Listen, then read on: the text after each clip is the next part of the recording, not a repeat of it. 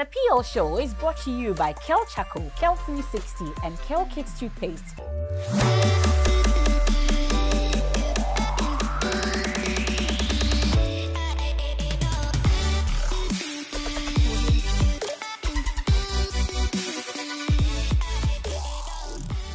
Hello and welcome to another edition of the Kel Toothpaste PL Show. A Merry Christmas and a prosperous New Year to all of you. We're grateful that you've been part of the PL Show for the year 2021. Another exciting edition comes your way in 2022. But let's wrap it all up for this year. Since it's Boxing Day, I have a special gift for you and for me as well, because I consider this for a gift for myself also, because I get to learn all about leadership, mentorship, amongst others. You know, there's a saying by John Quincy Adams. I'll quote it. It says, if your actions inspire others to dream more, to do more, and to learn more, then you are a leader. So that's what leadership is all about. So today, my guest is an embodiment of all that I've told you about. She's a leader in all spheres of her life. She's the VLISCO ambassador for 2021. She's also the executive director for emerging public sector leaders, I should add. She's won many awards for herself. And of course, that's the best gift I can give you for this day. We're in a season of giving. You never know what you win by just sharing the PL Show. Pages is also live on YouTube as well. And we'll get talking shortly after this break. I am Emefa Apawu, and this is the Kel Toothpaste PL Show, brought to you by the Kel 360, Kel Chaco, and Kel Kids Toothpaste. Kel is a happy smile.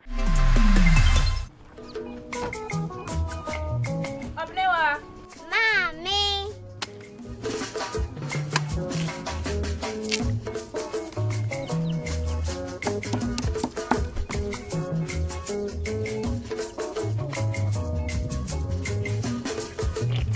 Mama Josie. Fe. Yum. Different era, better result. Time has changed and time has brought Kel Chaco toothpaste, healthy gums, anti-cavity, fresher breath, and it whitens teeth.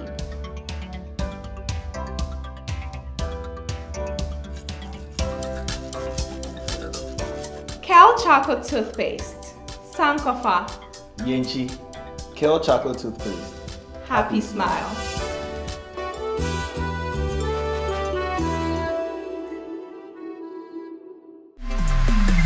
Welcome back to the Kel Toothpaste PL Show. I told you I have a special gift for you on Boxing Day, but this gift is also for me as well, because I get to learn everything I need to know about leadership. Ladies and gentlemen, welcome Yawa-Hansen Quao. Thank you so much for being a part of the show, especially on Boxing Day. Well, thank you. It's a real pleasure and a real gift for me as well. Happy holidays to all your viewers. Okay. What about your upbringing has made you the woman that you are today? Well, Emefa, I am the second born of 6 children. 6. I am the eldest girl, and we were raised in a strong Christian family.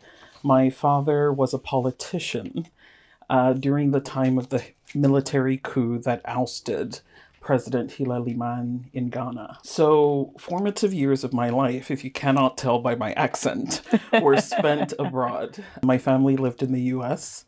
That's where I started elementary school, and we lived there until 1996. So we returned to Ghana in 1996. I'm a teenager, Americanized, don't quite speak the language the way we used to. And having to rediscover myself. I've always grown up with this sense of, you know, I'm not from anywhere, but I'm from everywhere. And I think that has given me a lot of advantages. I think I'm able to see different points of view. I'm able to interact with and feel comfortable wherever I am. And I think that that's given me a love for global issues and a quick dexterity about them as well. No, okay. And I think my upbringing really helped me develop a love for the world and the continent. In my home, for example, you could not go to sleep without prayers. So we had family prayers every night, and we had the news on all the time. So we were praying for the wars happening in countries that we've never been to. We grew up, you know, caring about people who have no blood relationship to us. And I think that that's an important part of who I have become. That's an interesting upbringing. I have a short video put together in the segment we call Seed to Oak. And that segment is brought to you by Kel Kids Toothpaste. You know, it makes it easier now to brush your kids' teeth because it is strawberry flavored, and of course it is healthy and safe for the children as well. It's FDA approved. So let's get into the Seed to Oak segment. Brush, brush, brush, brush, brush, brush, brush, brush your teeth. Brush, brush, brush, 2 times a day. Brush with Kel Kids. Hello, my friends. My name is Kel Kids Toothpaste. Wow. I was made to be gentle on your gum, but protected. I will protect your teeth from cavity, make your teeth whiter, stronger, keep your mouth fresh all day. And best of all, I'm strawberry flavored. So put on a smile and try me. That's amazing. Just try me. That's my job. If you say so, jump on my brush. Makes your teeth stronger, chicky chicky whiter, chicky chicky stronger. Yay! You did it! I'm glad you like your new toothpaste. Don't forget to brush both day and night. Kel Kids. Happy smile.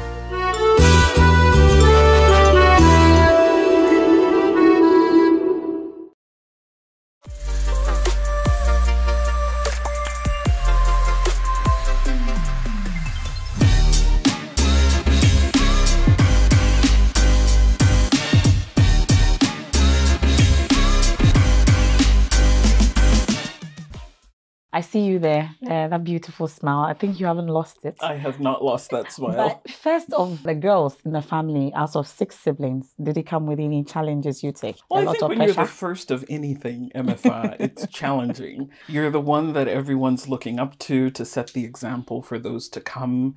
And like any person in leadership, it feels like a huge weight of responsibility.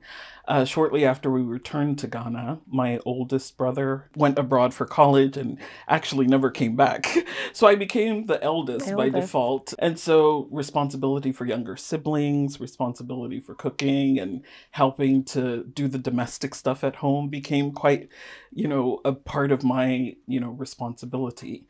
But I think with that also helped me develop a lot of leadership skills.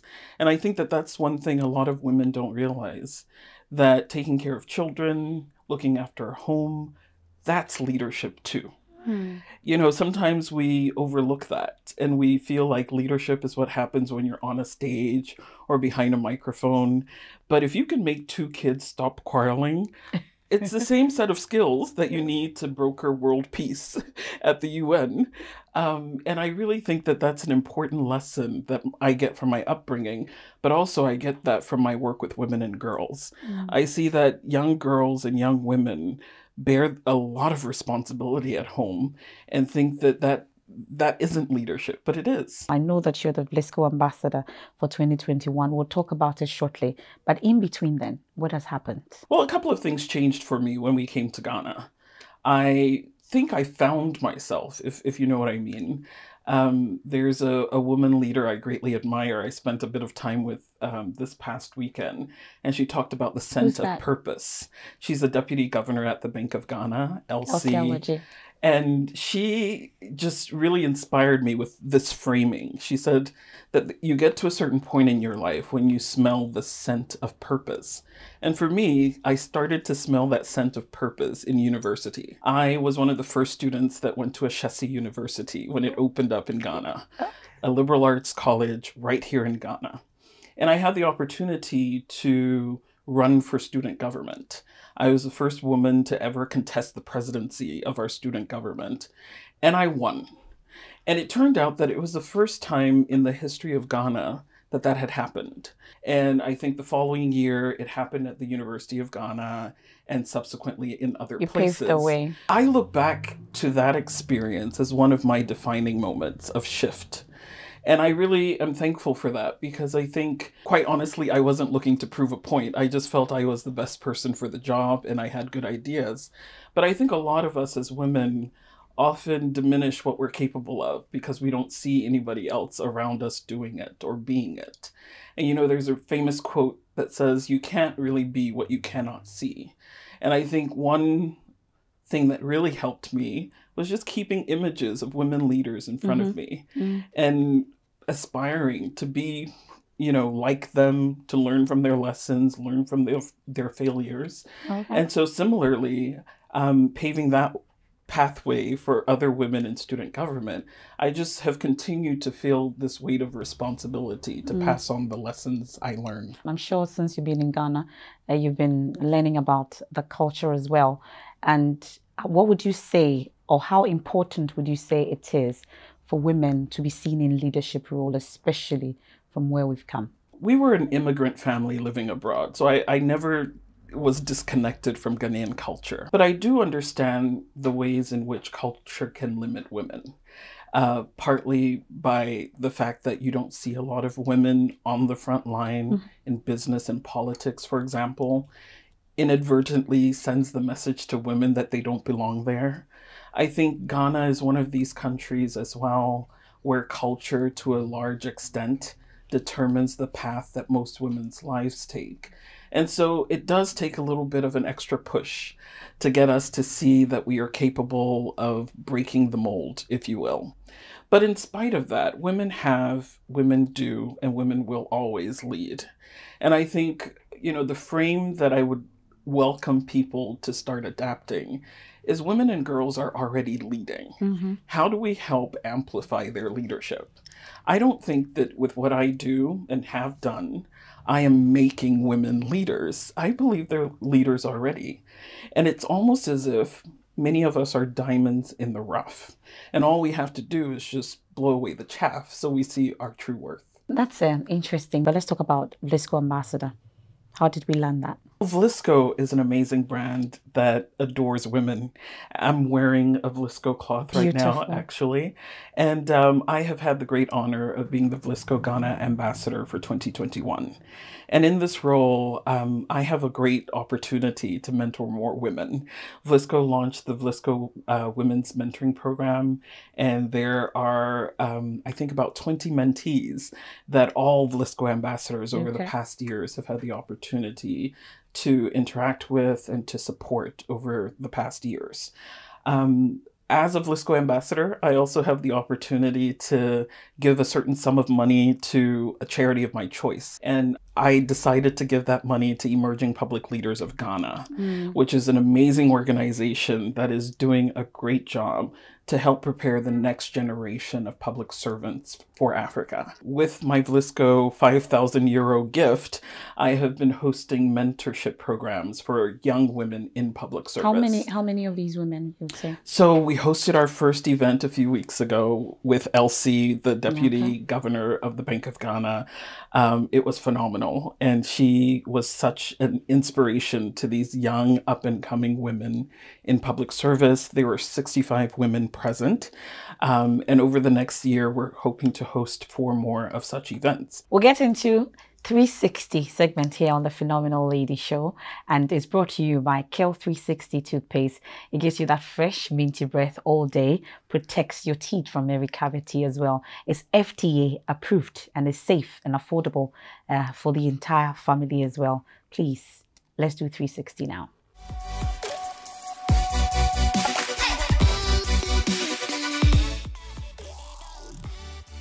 Yawa-Hansen Quao is the Executive Director of Emerging Public Leaders, a public service leadership organization committed to preparing Africa's next generation of ethical public sector leaders. In over a decade, Yawa has committed to nurturing female leaders and social entrepreneurs in Africa with her NGOs, the Leading Ladies Network and Impact Hub, both in Accra. Her passion and drive for women empowerment has seen her occupy various positions, such as being a leadership consultant to UN Women, where she helped to develop leadership curricula to enhance the capacity of women leaders in East and Southern Africa.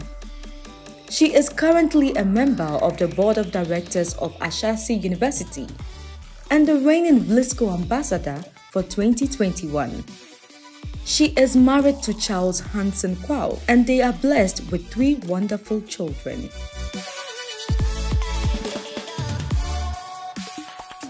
That's Yawa 360. I know that you've had encounters with a number of world leaders and change makers. all over. And how would you say this has impacted? And then also what you're also going to impact on others, ethical public sector leaders. I know that that's where your passion is. How is this all, making everything work nicely for you, you'd say? Well, Emefa, I've been really blessed to have had the opportunity to be mentored and coached and supported by phenomenal leaders. And I think, it's really impacting my choice of how I'm impacting and mentoring young people.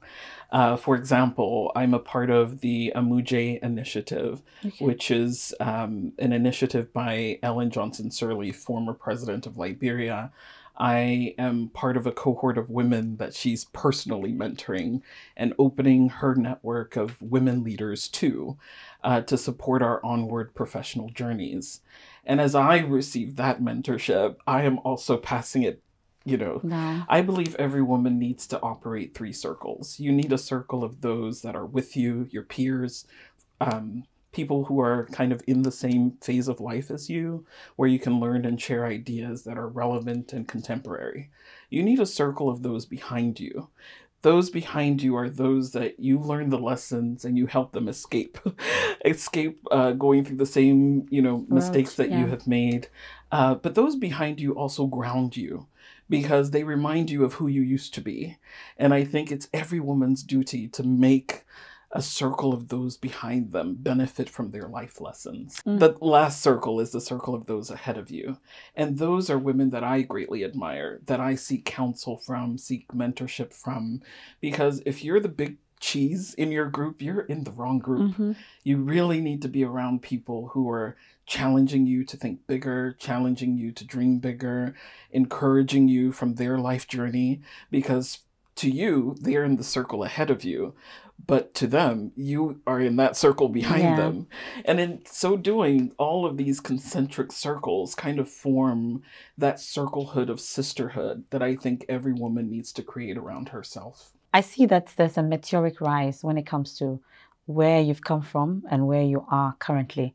In the next 10 years or so, where would Yawa-Hansen Quao be? We will have to wait and see. The Bible says eyes have not seen, ears have not heard, neither has it entered into the hearts of anyone.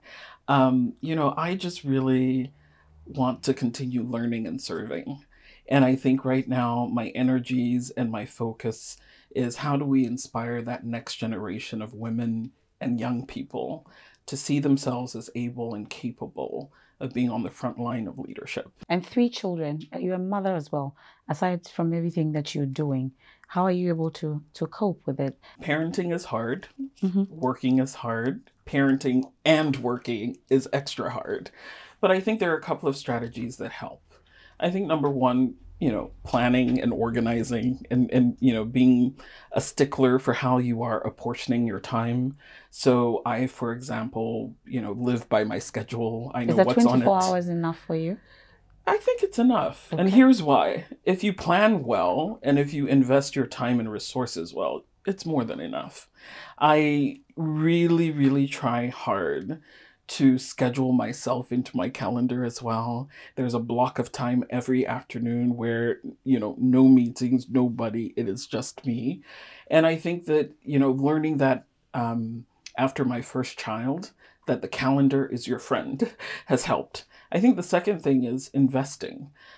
Every woman needs a me fund, a fund where you're paying for childcare or paying for time away or doing something for yourself. Because you make a big mistake if you leave your professional advancement or your dreams and goals in the hands of other people. And so that may mean you sacrifice certain things that other people are doing so that you can create a fund for yourself, so that you will have some flexibility and freedom to do other things. And so with my Me Fund, it's, taking a course or hiring help, an assistant, someone to keep my life a little more organized so that I can be focused and focus on the things that only I can uniquely do. And then the third thing is just learning to pay for help. I think a lot of us have different priorities, of course. And I talk about this in this book that I wrote a few years ago, that I have a 3-fold strategy. I pray for help, I ask for help, And but you I pay pay for for help. help. And I think that, that strategy hasn't failed me yet. And that's how I'm balancing. Like, first and foremost, I believe the Bible says we're surrounded by a cloud of witnesses in everything. So that means there's no problem that I face right now that someone hasn't faced before. So I ask for help from those who have been there and receive counsel. But sometimes you do have to make the investment of paying for professional help. And I think one of my mentors taught me that you have to invest in quality help if you want to have a quality life. Well, I've picked a thing or two about how to strike that healthy balance. Let's talk about the awards first. There have been a lot of great recognitions, and I am proud to be the VLISCO ambassador, for example, mainly because it's given me a platform to impact more young women. I was listed among the most inspirational women, and that makes me happy. It means I'm doing the job that I like. But my purpose really is to give to that next generation, and it keeps my soul happy. God bless you. Let's talk about the down moments. Are there any? I've had tons. We don't have enough time to talk about all the hurt. But I think that that's part of what inspires me to think about others. Our second child, for example, was born with immense medical difficulty. I have never been able to bring him home, for example. He is living with lots of medical constraints. He has 24-hour nursing care, and it hurts to think about it. It hurts that he can't live at home with his other two siblings. It hurts that, during the lockdown, for example, we went for almost a year without getting to see our son. It hurts. And I always ask myself the question, it hurts, but what can I give thanks for? Not to say that we shouldn't acknowledge the pain in our life, but I do think that sometimes you can be so disproportionately focused on all that is wrong in your life that you stop functioning and being of use to others. And I think that there are so many of us that were on the path to purpose, but then some major crisis wiped us off the pathway. And I just am so determined to let that not be my testimony. So yes, I have a son with a lot of needs. We were told he wouldn't live to see his first birthday. By God's grace, he's lived to see his fourth. He is still not able to live at home with us. I think about all of the things that could be. And I lament because I hurt. I'm human. Yeah. But I don't dwell there. I try not to wallow in the self-pity because, Emefa, the truth is everyone's carrying something. Yeah. And I think that God isn't as interested in our comfort as God is interested in our purpose. And so I do cry. I do have those days where I feel, man. Does these moments, for instance, that you've recounted, does it shake your faith in the God that you serve? It does. And I write. I find writing cathartic. I journal. I also record voice notes. I can pull up my phone and play for you prayers that I prayed in my son's hospital room. We were hospitalized for about 10 months. And I would watch my son lose his breath like 10, 20 times a day and have to be resuscitated. I would see the life leave his face. His lips turn black and blue.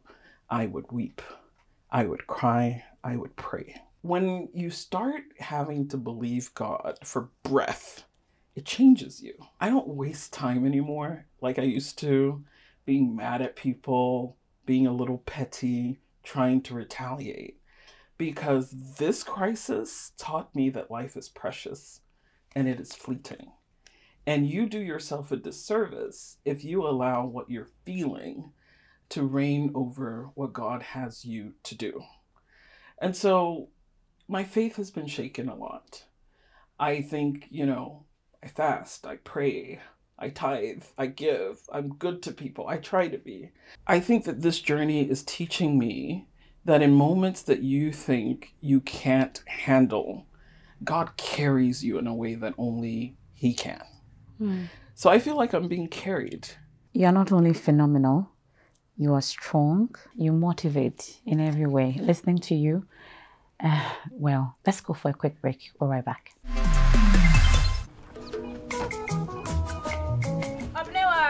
Mommy.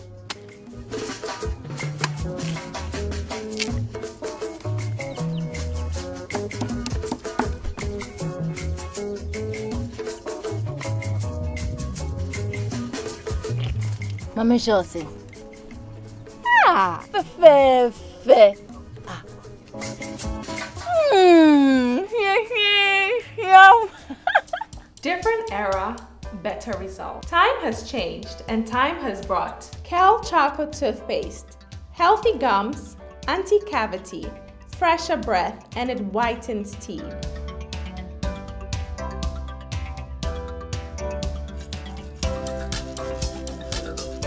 Kel Charcoal Toothpaste, Sankofa, Yenchi, Kale Chocolate Toothpaste. happy smile.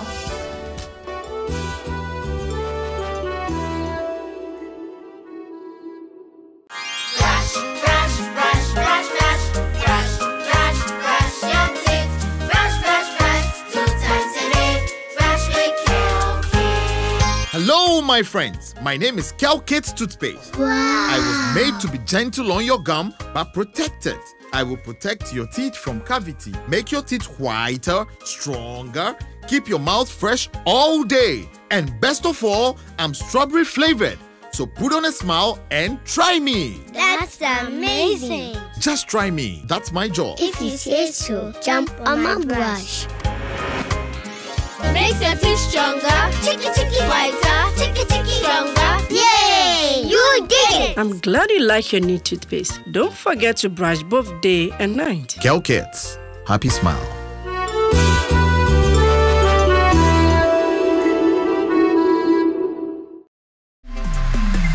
Welcome back, and thanks for staying with us here on the Kel Toothpaste PR show. It's the Boxing Day edition. Of course, we got a bit mushy at the point, but we're back, and we have a kind of faith as well. So we're back to continue the show, and thanks for staying with us. There's a DIY segment here on the Kel Toothpaste PR show, and it's brought to you by Kel Charcoal. With Kel Charcoal, you get that white teeth and then that fresh breath as well. Before, we used to, I don't know if Yawa knows it, but our grandparents used to dip plantain peduncle in charcoal, grounded charcoal, just to brush our teeth, to give us that white teeth and the fresh breath as well. Now you don't get to do that. Do you know that? I do know that. You know, okay. I do. Okay, well, it's interesting that you know that. Now you don't get to do that. Kel Charcoal gives you that same effect. It's FDA approved, safe for the entire family, and it's affordable as well. Kel is a happy smile. So I know that the DIY, earlier you told me that you used to record audios because of the encounters, the prayer and all. So what are we doing for DIY? Hi everyone, and welcome to my DIY segment. Today I'm going to be sharing with you a simple trick and strategy that I use to enable me continuing my mentorship of my young women who look up to me. Even if I don't have the time or I'm unable to meet them in person, I've discovered a platform that enables me to pre-record and to upload the content so that depending on what they need to hear and what they need to know, I can just point them in the right direction. So come on in and let me show you the platform and how I've been using it to mentor young women.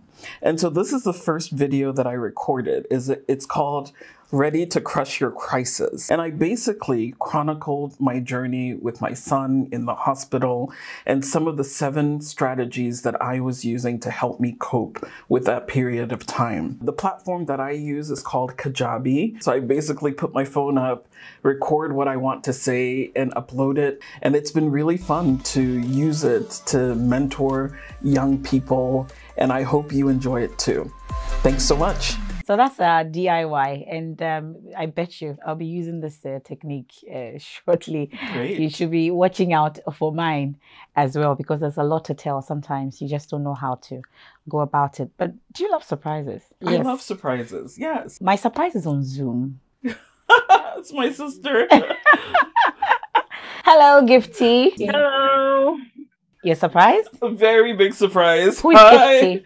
Gifty is my sister. Oh, My only sister. Your only sister? Yes. Okay. Gifty, what kind of sister would you say Yawa is or was when you were growing up? I don't want to say too much, otherwise I'll get Oh, dear God. so like every big sister, she was a bit bossy. So right now, I can say she's a huge support. She's someone that I look up to, and I'm really blessed to have her as my sister. Is there that one thing that you haven't told her that we would want to hear? It's Boxing Day after all. So please tell us, what would you want Yawa to know? Yawa, I know I don't tell you this often, or probably haven't even told you before. I really do love you, and I look up to you a lot, and I am super blessed to have you as a sister. I am so proud of what you're doing, what you've been able to achieve, the way you inspire other women and girls, and I'm just so blessed to have you as a sister. So that is what I would like to say. I know you are hiding a lot from us in terms of the kind of sister she was. And she's told us that she's the first sister, and she's actually taking care of all of you when your big brother left. But I'll give you the option of just 2 words. If you have to describe her with 2 words, what would it be? She's determined and loving, if I would say. Okay. I'm sure you want to say something to your sister. Oh, Gifty, this is I'm feeling quite emotional. But thank you. This means a lot to hear from you. We've been through a lot as a family. I thank God for you, Gifty. God bless you, and I love you too. God bless you too. Thank you very much, Gifty, for joining us here on the Phenomenal Lady PO show. So that's Gifty Sapong, your only sister. What a sweet surprise. I told you I'm full of surprises. So she says you are determined and loving. We've seen that, the determination and the loving part as well. Thank you so much for being a part of our show today. You've really inspired us. You've really motivated us. And we're hoping that we'll be one of the leaders that you always want us to be. Many thanks for your company. My pleasure. And it's a Boxing Day. I have a special gift also for you from us.